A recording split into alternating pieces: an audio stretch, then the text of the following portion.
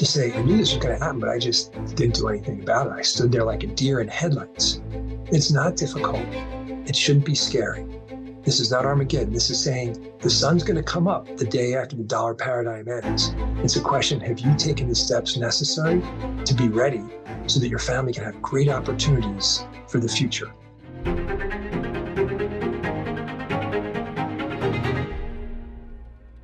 Hey, my friends, with all of the craziness going on around the Holy Land, still in Russia, Ukraine, and also in the Far East, wanted to bring you an update on the financial markets so that you can help prepare your families for what's coming.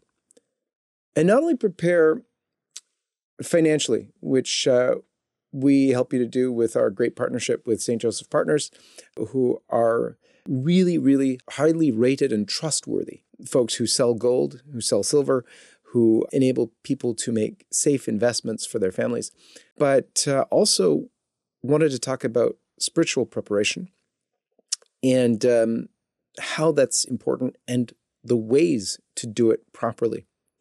Our guest today on the John Henry Weston Show is Drew Mason, who is the founder and head of St. Joseph's Partners. Stay tuned. Hello, dear LifeSite family. The very first Christmas was a dark time, with the world in the clutches of a foreign and hostile power, and with religious leaders betraying God and their flocks at every opportunity. But yet, it was in that very time that the angels joyfully announced to the shepherds the birth of the long-awaited Messiah, the Holy One of Israel, Jesus the Christ. And we are in very similar times again. Millions of people worldwide are searching for truth and light as our fragile world seems to be growing darker by the day. Our work at LifeSiteNews results from an unwavering trust in our holy call to evangelize, to bring the world the truth, ultimately the fullness of the truth himself. At LifeSite, we pledge ourselves anew to boldly ring out the truth of Christ on life, faith, family, and freedom. We're in the midst of our second annual Gifts of Gratitude Christmas campaign and invite you to join us in celebrating LifeSite News' special way of sharing reflections and reactions directly from the heart about what truly motivates us here to work for you on the front lines of the culture war. So during our Christmas campaign, we must raise $750,000 in order to meet the minimum amount required to keep our news mission and operations going. So we rely on your gracious help and support to keep our truthful news mission going, especially as we close 2023 and embrace the lean and early winter months. This is our largest goal of the entire year and one that requires each of you to prayerfully consider a donation. Please know that any amount helps. To give your own personal gift of gratitude, you can donate by clicking on the big red banner at the main homepage of LifeSite News or the giving link that can be found below in the video description box. It is only through your love, prayers, and generous support for our mission that we are able to continue reporting the truth without compromise. This Christmas season, let each of us do what we can to be the light that we are called to be in this culture of darkness, and so we can enable the truth himself to shine ever so brightly as a result. So I want to thank you so much for your unwavering support and continued prayers for LifeSite News. And I pray you have a happy and holy Christmas. May God bless you. Drew, so good to be with you again. Praise be Jesus. Great to see you, John Henry. Let's begin as we always do with the sign of the cross. In the name of the Father, and of the Son, and of the Holy Ghost. Amen. Amen. So, Drew, if we can start off with what's going on financially, because I know many of us are paying attention to the world and what's happening there. We see the war in the Holy Land. We see Russia, Ukraine still going on, and noises from the Far East as well. There's so much instability in our world. How is that being reflected in the financial markets? And why should Catholics be concerned to prepare for themselves and their families? Thank you, John Henry. So since we've been together, the events have been extremely noteworthy in the markets too. The headlines may hold up one story to tell, But what we see happening is a greater focus, and I would say an urgency being displayed on the part of governments to reduce their holdings in dollar assets, T-bills, T-bonds, and moving into gold. So 2023 will be a record year where the world's central banks, who control all the money that we use, who really control the savings of the working class, they're voting with their wallets, sell dollars, buy gold. We have even had, since we spoke last, John Henry, at least one of the European central banks admit that they are preparing for a new gold standard. The central banks, really everyone around the world, is recognizing the dollar's day as a sole reserve currency is ending. And when you look at the price of gold in world currencies, it's hitting all-time highs. And not only is it hitting an all-time high, but the rate of change is accelerating, meaning the speed in which gold's price is ascending relative to these world currencies is getting faster.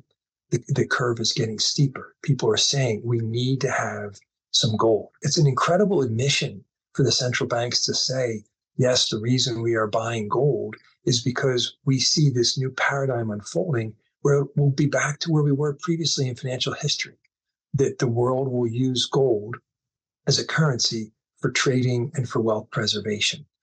In addition, John Henry, we had an extremely noteworthy article come out, and it was written by one of the most respected investors of our generation, who is the former CEO of PIMCO Asset Management. PIMCO runs over $1 trillion. That's trillion with a T, most of it in bonds. And what he admitted is that we are seeing the U.S. Treasury bond, which is denominated in dollars, we are seeing it, quote unquote, lose its strategic significance, end quote.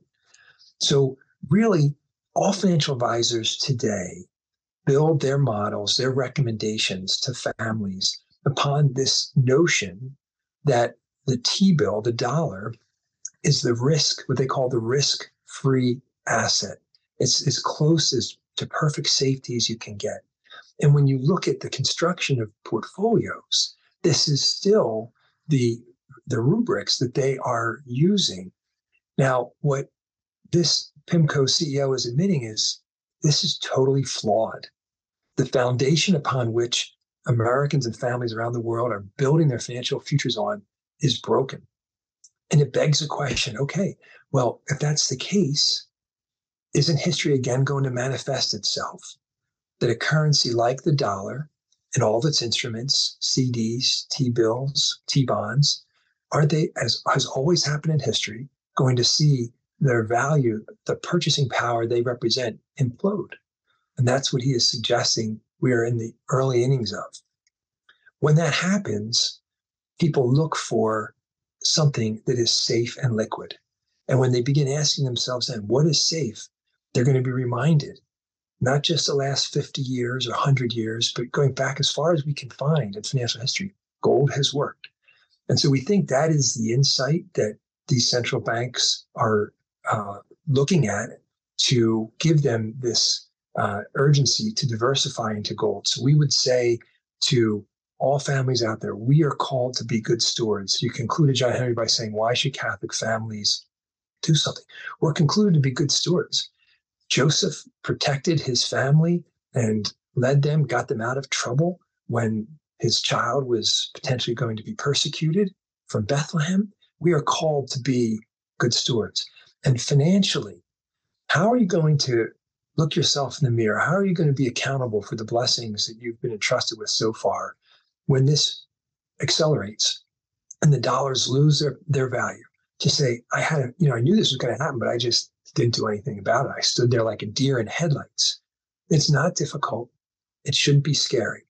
This is not Armageddon. This is saying the sun's going to come up the day after the dollar paradigm ends. It's a question, have you taken the steps necessary to be ready so that your family can have great opportunities for the future? As this new financial paradigm unfolds, he who has the goal will have greater influence. And we want Christians to have even greater influence in society moving forward. And again, the ability to protect your family, give them great opportunities. It's interesting you mentioned St. Joseph there, because in gifting his son at his birth, our Lord chose to bring the wise men there, who gifted them with, yes, frankincense and myrrh, but also with gold, right from the get-go. So it's just an interesting thing there, if you have a comment about that. It's embarrassing, John Henry, but when we named this firm St. Joseph Partners, we didn't have this big understanding of why we were doing that. We just felt led to do it and obeyed. And as you reflect on the life of St. Joseph, isn't he so representative of us today, right? The government clearly hated his family. They wanted to kill his family. And he figured out, obviously with great help from the Holy Spirit, a role model for us. He looked to the Holy Spirit and had great inspiration on how to protect his family. And in all likelihood, having just been given gold may have been central to how they functioned as he led them out into the desert and into Africa for 3 years. Because back then, as is the case today, if you have gold wherever you are in the world, you have liquidity, you have wealth, the ability to protect and care for your family. I liked what you said there, that we want Christians to have a means of influence in the world. Let's talk about that, because there's different opinions out there about, wealth and Christianity and what we're supposed to do with it.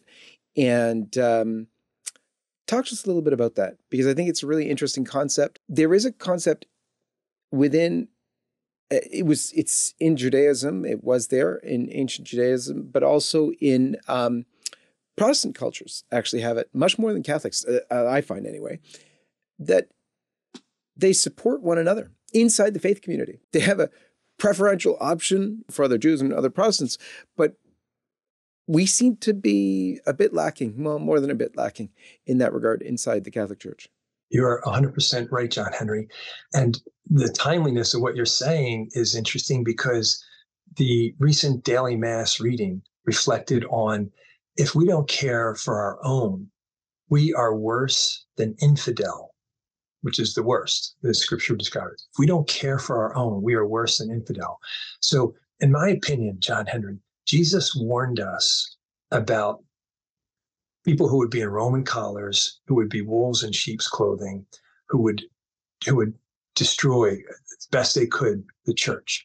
And in my opinion, what we see the bishops doing, having taken billions of dollars from the U.S. government and then choosing to walk away from proclaiming the faith and instead to exercise their role aiding the U.S. government with illegal immigrants and preaching to people to go and take your money and go to foreign nations and build houses for people you don't know or do whatever it is.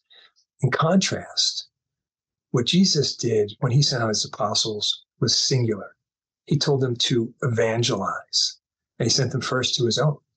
And so if you think about it and you pray about it, I think you're going to conclude that one of the many important and one of the most important strategies for Satan to destroy the church has been that he would use the influence of bishops to speak and guide Catholics who care about their faith, essentially to walk away from evangelization and to go do social justice.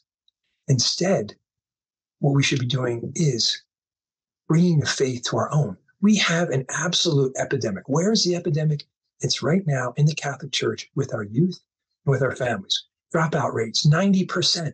90%. What's the percent of those people who are going to make it to heaven? Who knows? Why? Because when they've been in Catholic schools, they haven't been formed correctly. They haven't been taught scripture, because Jesus said, you're easily fooled because you don't know scripture. It's not a coincidence our children are not taught scripture. So just think, if we can get some of these leaders, lay leaders, and I call out to you, decide that you are not going to support financially the diocese or this charity or that charity that's social. You are going to focus on evangelization, on reaching out to the kids, whether it's yourselves hiring people to go out and minister to these children, to teach them, or some of the great organizations that are already in place to do this. This is what we have to do to take back the church. I submit, John Henry, that right now, if we could see our youth as heaven sees it, it is it is set to be a field ablaze. All we need is just a little spark of the Holy Spirit. And we're going to see, as Scripture describes, the fire start going through the stubble at an incredible rate. The youth are so hungry. They have been face to face with evil. They are empty from the way they've been formed. They are looking for the light. And if we will take it to them, if you will take it to them, they will respond. And this is how we'll renew the church. And then, as we're reading about in scriptures today at the masses, God lets the nations suffer. He lets suffering goes on. He lets horrible leadership take place. He lets injustice reign until we repent.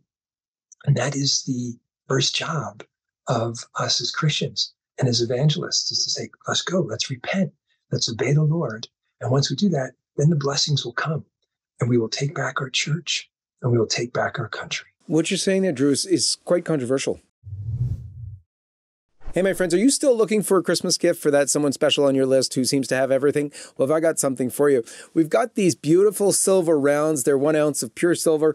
And on it is, of course, a picture of LifeSite commemorating our 25th anniversary, but also the anniversary of the overturning of Roe v. Wade. Perfect little gift for that person on your list who has everything. God bless you. And I agree with you 100% that the over-focus on the care for the poor, this sort of outreach, has become sort of the only thing. It seems like the whole focus of the church, right from Pope Francis down, is against actually evangelization, proselytization, as it's characterized or caricatured, and it is work with the poor, for the poor, do this, that, and the other thing, everything but evangelize. And I want to bring to mind something that Mother Miriam said, which I think was so accurate, but deemed even to be dangerous. Because she said something rather stunning. She said, the greatest form of anti-Semitism is keeping Jesus from the Jews. And it's so stunning because she means it to include the whole of Nazism and everything else. She's saying that the greatest form of anti-Semitism was not even under the Nazis. It's when we refuse to evangelize our Jewish brothers and sisters, our Islamic brothers and sisters, Buddhist, go down the list. If we're not bringing Jesus to them, we are harming. If we purposefully deny them Christ, we are inviting damnation in our own heads as well. It's really stunning. And your call to invest in evangelization is, I think, the most important call. The scriptures tell us, seek first the kingdom of God, and all the rest shall be given to you. I love your take. Supporting what you're saying, allow me to share a scripture passage that I don't think most Catholics are aware of. This is from Sirach chapter 12. So you can look this up yourselves.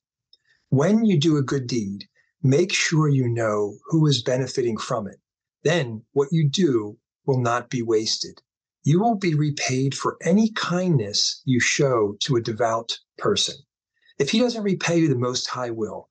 No good ever comes to a person who gives comfort to the wicked. It is not a righteous act. Give to religious people, but don't help sinners. Do good to humble people, but don't give anything to those who are not devout. Don't give them food, or they will use your kindness against you.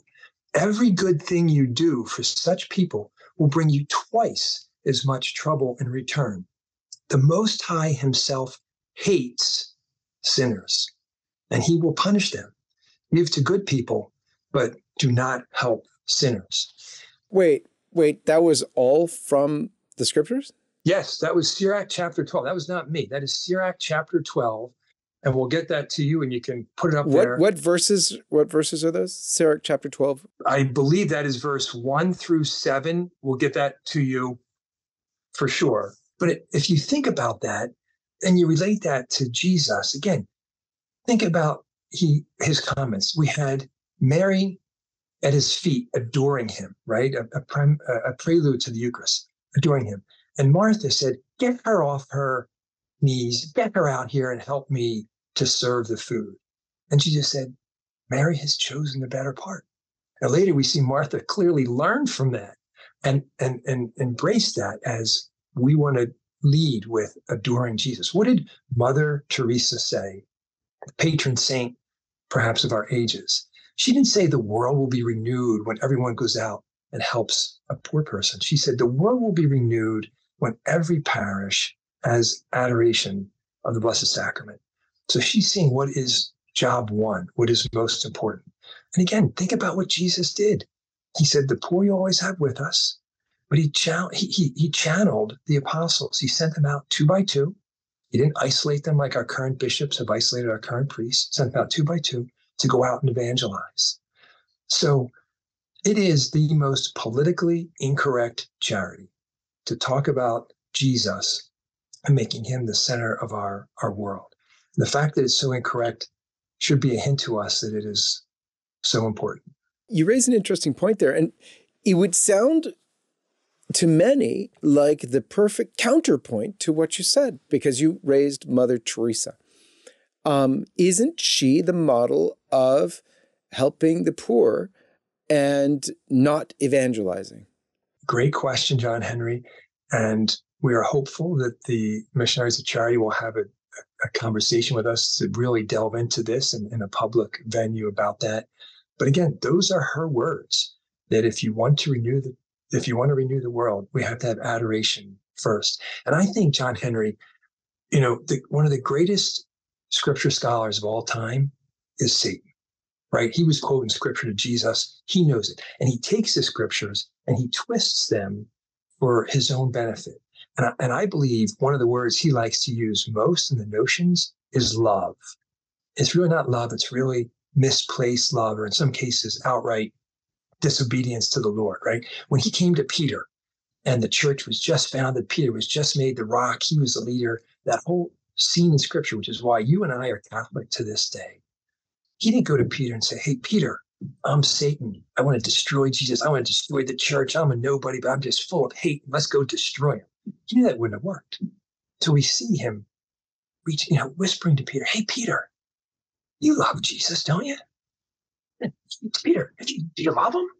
Well, Peter, if you love him, you can't let him crucify him. Come on, Peter, are you a man? Stand up. Do something, Peter. Don't just sit there and let them do that to him. We see Peter get so worked up by Satan with his good heart. He goes out and Jesus says, Satan, get behind me. The only time he ever describes anyone and addresses anyone as Satan in scriptures was to the person who was at that moment in time our first pontiff, our first church leader. And when we see scriptures that can be interpreted in different ways, I submit, John Henry, what we want to do is we want to look at the scripture that is the most definitive, that is the most clear, and overlay that to scripture that is more ambiguous or vague, right? So scriptures clearly talk to us about loving. What is love, though? To Mother Miriam's point, love is carrying the gospel. That's the ultimate love, right? So that someone doesn't miss out on heaven. And who should we love? His brothers, he said, right? Who are his brothers? We talked about at the top of the show. His brothers and his sisters are those who obey the commandments. That's who we should be beginning with our charity. And then it talks about, giving to others. But what did St. Paul say? He was crystal clear, work or starve. So was St. Paul full of hate, or is that actually love? Counseling someone who is depending on other people's charity, that's not going to go well with the Lord. You got to pick yourself up and you got to work or starve. Again, those are not my words. Who cares what I say? This is exactly what the scriptures say. So I submit, John Henry, we're not putting any effort, any time into evangelization. We're putting it all into social justice, and it's not working well. It's not working well. We want to go to evangelization and let the Holy Spirit rain down. And I want to make sure this is coming across in a wrapper of optimism and hope and enthusiasm for the future, because one of the most beautiful realities is that evil and Satan has had to pump so much money, so much effort into all these lies to get people to believe them. But we just need one witness like you watching this show to go out and talk to a high school student or to support an evangelization program at a school. just one witness. And that'll be the Holy Spirit getting into that child, and that'll be the spark that runs ablaze. So it's really a very uneven playing field to our advantage if we'll just focus like our Lord like our Lord led the apostles to focus and turn to him. Wanted to just answer some of, the thought vis-a-vis Mother Teresa. Unlike a lot of the missionary work, you might say, today by lay people, even orders, who refuse to wear a habit, Mother Teresa was very insistent about wearing a religious habit. Everyone knew who she was and who her sisters were because they wore a religious habit. They were the brides of Christ. There was no question anybody thought, oh, maybe this is someone else. This is someone not related to Catholicism. This is someone who is just working out of charity and we love her and only her and we don't give a thought to where she comes from. No. In fact, she made it known as well that they had hours of adoration every day themselves. And this is the power that from which she drew.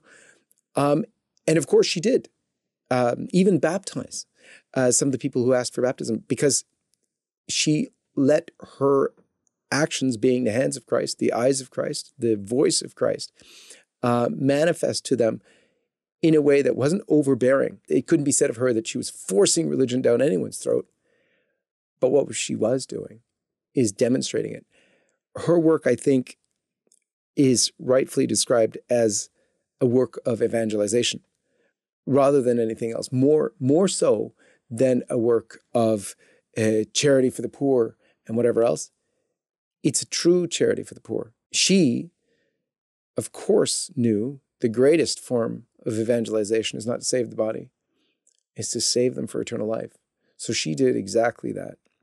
Although the I think false caricature of her is the one that's all about helping the poor and trying to not evangelize. That is a false characterization. Her sisters, also still around in the world today, have that same spirit of evangelization.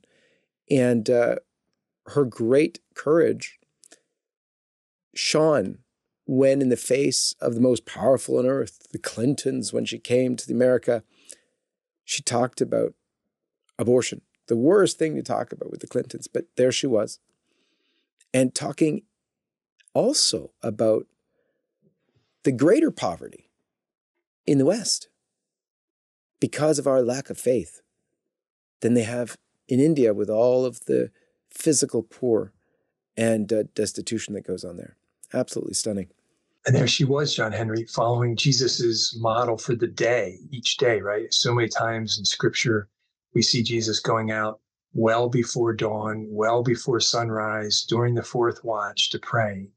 And that's the model she followed too, that we should all be following, whether we're doctors, school teachers, students, to just begin the day with him in prayer, adoring him, and then whatever else it is we are called to do will have a totally different spirit and tone about it.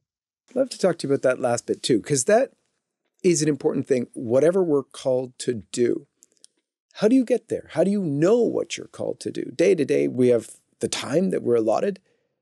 How do we spend it? How do we pay attention to what God wants us to do? And how do we know what that is? How do we carry it out? All the youth who are watching this, how can you make any important decisions without praying about it? You have a ticket. You have an opportunity to sit down one-on-one with the CEO of the universe who turns the lights on in the sun every morning and who is incredibly focused on just you and all the details. He took the time to number the hairs on your head.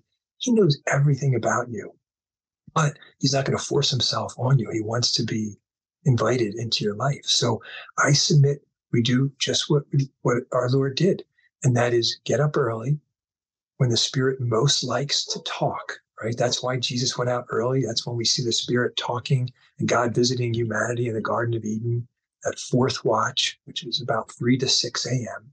Get up early and reach out to him. Begin by praising him. That's what we're supposed to do. Our prayer should be dominated by praise. Not gimme, but praise. Just realizing how awesome you are, how majestic you are, and singing to him, right? How many times does Scripture say to sing? So even early in the morning there, just praising him, singing. I submit we read scriptures. My favorite scripture study tool is the daily readings at Mass. It's what's going to be the most widely studied scripture passages in the world that day. There are no coincidences. That's what's on the Spirit's mind. And then after you've consumed that, I encourage you to pray the rosary and just ask him, say to him, what would you have me do in this specific situation? Where should I go to school? What should I pursue? And just be ready for very gentle thoughts to start floating through your mind. And if the thought contradicts the commandments or scripture, it's not from God. But if it is not in contradiction to those, then it's fair game to discern. And if it's a thought that has a peace to it and it stays with you, it doesn't just fly out your ear and you forget about it right away, but you remember it has that power. If it's a thought maybe you hadn't had before, those are all the fingerprints of the Lord trying to gently whisper to you, say to you, this is what's best for you. And contrary to what Satan seems to try to do with so many youth, where he seems to say, oh, if you don't want to do that, then that must be the Lord's will. The Spirit's full of joy. Look for a quickening in your spirit that you say, yeah, that sounds good. I'd like to do that. If it makes you excited about it, then that's another good sign that it's the Lord revealing his plans to you. Because again, his scriptures say, I have plans to prosper you. He desires that we would be healthy and happy. He's giving us the tools to do that. And today, to the youth, I would say, please start fasting as well, as we are obligated to do. I know your pastors don't tell you we're obligated to fast each week, but we are. And this is the spiritual armor that Our Lady said is so powerful that it keeps evil away from us. Imagine if evil just had to back off of your family, couldn't be trying to wreck the lives of your children or your loved ones. You will find, because remember, that's how Jesus started his ministry, right? 40 days of fasting to make sure he was hearing the Lord correctly. Do that. And I think you're going to find how exciting it is that the Lord wants to speak directly to you, not only through a teacher or through maybe a spiritual advisor, but the Spirit wants to talk directly to you. And I think you'll find it exhilarating. I'm going to remind everyone, we've got a show out with Drew about prayer and fasting, about fasting Wednesdays and Fridays, as the early church did. In the Didache, it tells us about doing that. A bread and water fast on Wednesdays and Fridays, as the early church used to do. So stunning stuff. I encourage you to go watch that. Also, Drew, I want to thank you for your advice to families on how to prepare themselves for the times to come, both spiritually and also financially, in a way to prosper God's people. God bless you, Drew, and thank you. Thank you, John Henry. And God bless all of you. And we'll see you next time.